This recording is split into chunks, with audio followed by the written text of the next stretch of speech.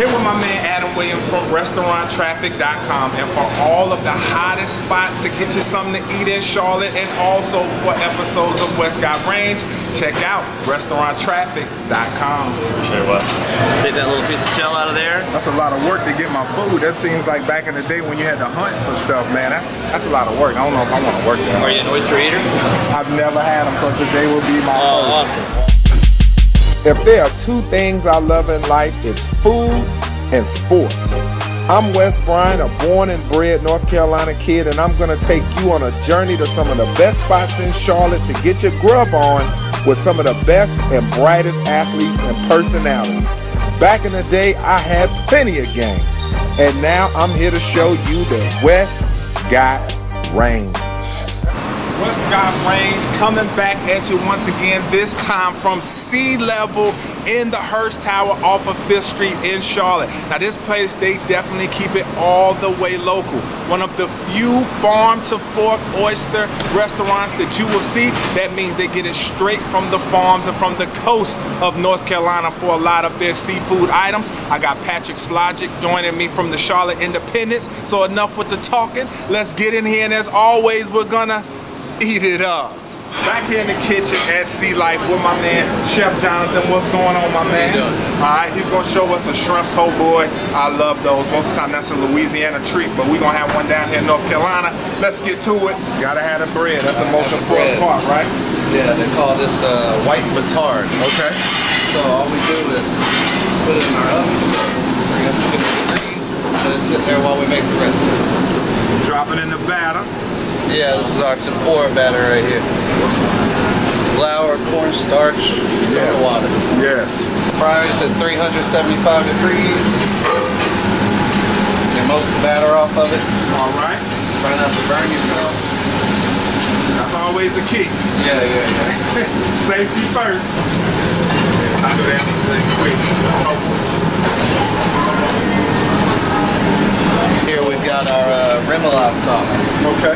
Basically aioli-based sauce with capers, some pickled vegetables. Great. It looks delicious. Yeah. That looks great. Oh yeah. Visually adds to the sandwich too. It makes it look just so green great. Makes it pop. Gives it a classy feel to it. This here's some pickled daikon and carrot. Pink spaghetti. Pink spaghetti. Here we go, shrimp po' boy. Oh, this is so good. That sauce is creamy, gives it a great flavor. The pink spaghetti sets it off. Shrimp, good and crispy, full of flavor. Magnifique. With my man Patrick Slogic of the Charlotte Independence of the USL. Here to talk a little soccer, here to talk a little food. Now let's get right to it. You are a great player. Coming out of college, Ivy League man, Cornell University, was a defensive player of the year there, and that's what you're known for here, a great defensive player. But now we know the route from football, where you play in college, go to the draft. NBA, you play in college, go to the draft.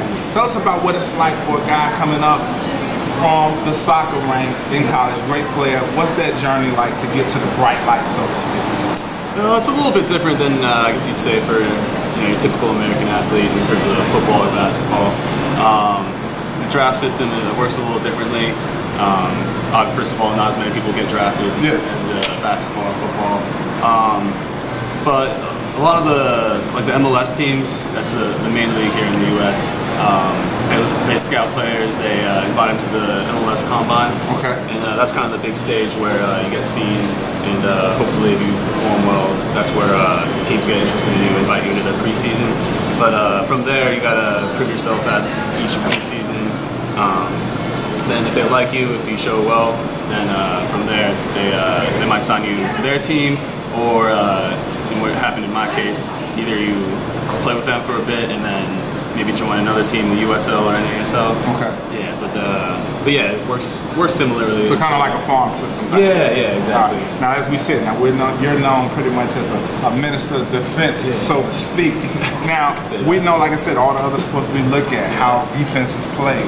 What in soccer makes a great defensive player, and what is it about you when you get out there and you love playing defense, and what makes you so great at it? Well, first of all, I mean, athleticism plays a big role in any sport, but especially on defense, being able to cover a lot of the quick attackers you go against really helps having speed and strength to deal with them. But also, probably more importantly, is your ability to anticipate the game, to read the game, see where the attackers are going to go, try to read the plays before they actually happen, and be in the right spot to make a play. So if you're playing against a guy like a Cristiano Ronaldo, one of the great strikers in soccer, what would be your game plan against a guy like that? What are you looking to take away from him? Well, against a guy like that, you got a lot to deal with. But with him, he's got really good technical ability, really quick, really smart player. So with him, you'd have to, you'd want to deal with shutting down his direct line of the goal, first of all. You want to step into him tight, someone like that, because you don't want them to be comfortable on the ball. You want them to have space to do what they do so well. So part of being a defender is making the attacker uncomfortable and taking them off their game. So that would be my way of going about someone like that. Now we see soccer's popularity growing. Some have said that it's overtaking hockey even. It's like the 4th most popular sport out there. Now here in Charlotte, we got the Panthers, we got the Bobcats. What, excuse me, the Hornets. What about the Charlotte Independents? Why should people come out and check you guys out? What do you guys bring to the table that you feel people would want to see and to grow that popularity? Well, I feel like Charlotte's an amazing sports town, first of all, but soccer's really taken off around the whole world. It's been, it's been the world's game for so many years, and like you said, recently in America, it's becoming more and more popular. And I think on the international stage, the United States is starting to make a name for themselves. So I think in terms of Charlotte, if they want to be a part of that global game, reaching out to the rest of the world, then Independence is the place where that starts. They're a local team, a team that you can rally behind, just like the other teams here.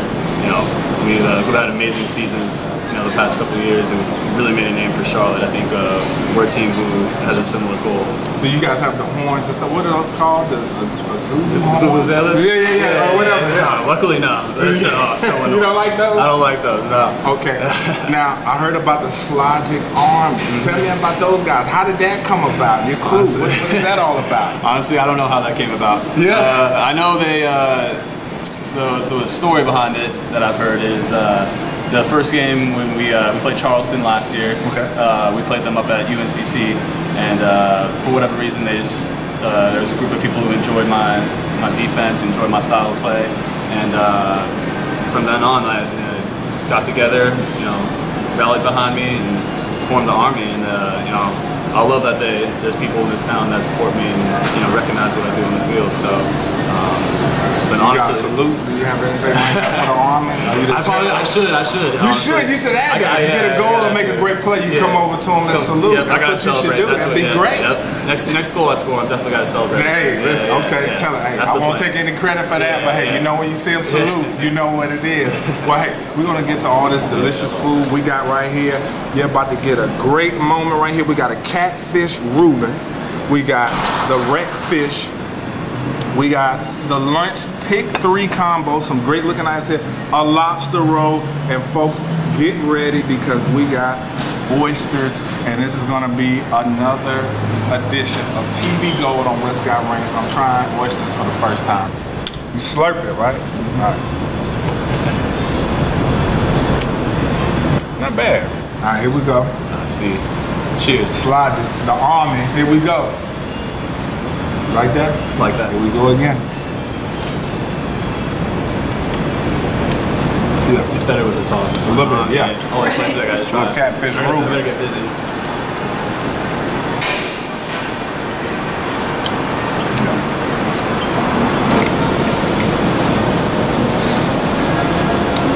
Yeah, I lost it. That is really good. That bread is real good, man. Well, it's quiet, man. Eating good over here.